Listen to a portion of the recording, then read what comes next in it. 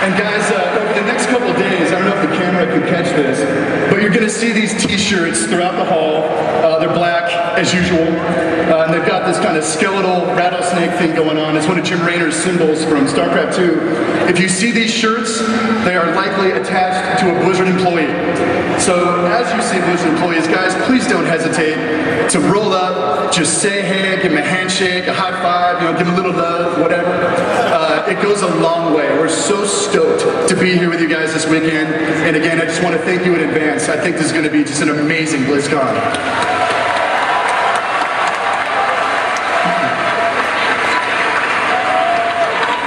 So guys, with that said, I'm pretty sure you guys are curious about what we've been cooking up for the past year. It's got flavor. We've got a couple trailers to show you. We got a couple things to announce.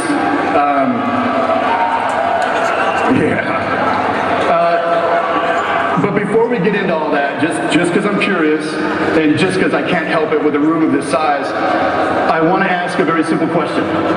And I know it's early, bear with me, but the question is, where's the Alliance at?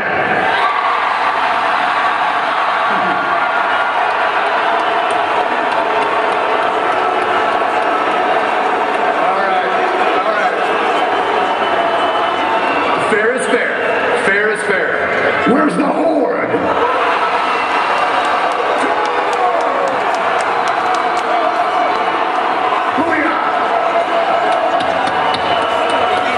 Very good.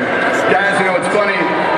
With both of y'all sides did really well. I think with battle cries like that, I think the Lich King is going to pee his little frozen panties when you guys roll the frozen throne and bring him down. It's coming. That check is in the mail. So, while that's all well and good, I do have a remaining question. What I really want to know is, guys, where are the Diablo players in the house?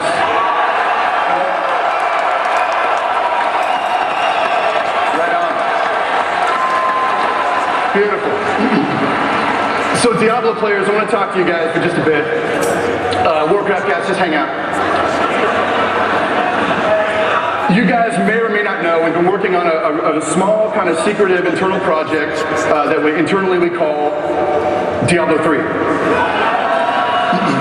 I'm here to tell you, Diablo 3 is really taking shape. It is kicking ass. It's a lot of fun. And for the past, I don't have any sense of time anymore. I think it's been about a year and a half. We've been unveiling different player class choices.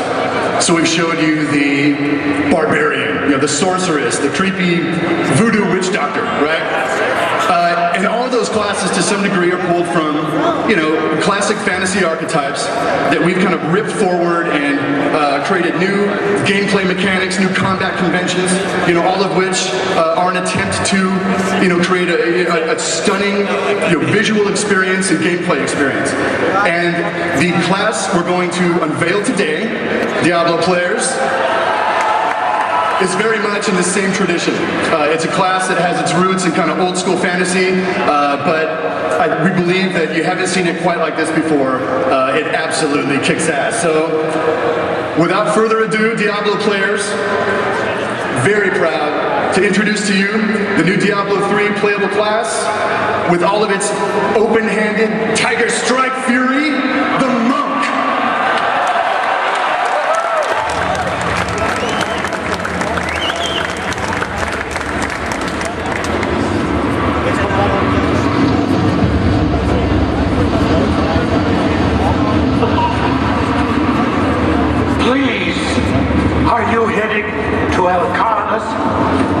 The city's been overrun by the cultists. I barely escaped with my life.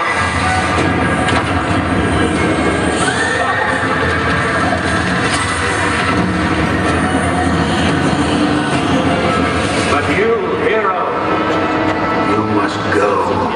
You must help. I will show you.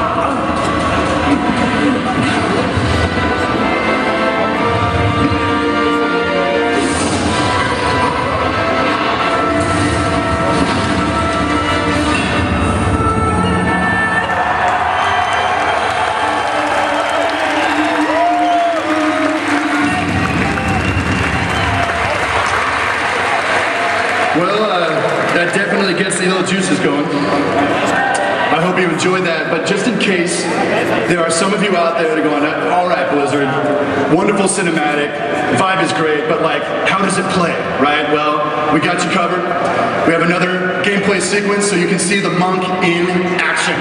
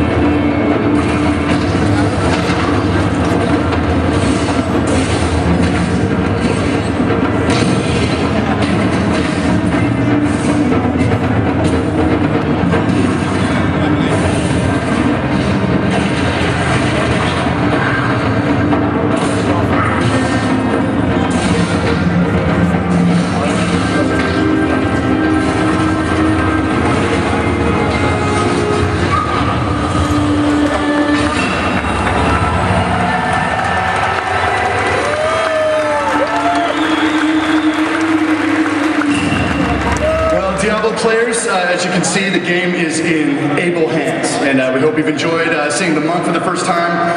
If you guys want to know a little bit more about Diablo 3 as it's unfolding, how the development process is going, or learn a little bit more about the monk, or whatever else the panel has going on, we have a panel right in here at 2 o'clock today, so please roll back for that, and get educated, I guess. So, Alliance and Horde. You've all been, you've been very patient. And I'm quite certain you're very curious about the fate of Azeroth, how the saga of Warcraft is unfolding. And we know, based on the internet recently, there's been any number of rumors, there's been speculation, widespread speculation about the nature of what's going on with Warcraft. We've seen, stories about a new expansion set being set in the South Seas, or being set within the Emerald Dream, new races, new race class combos, a lot of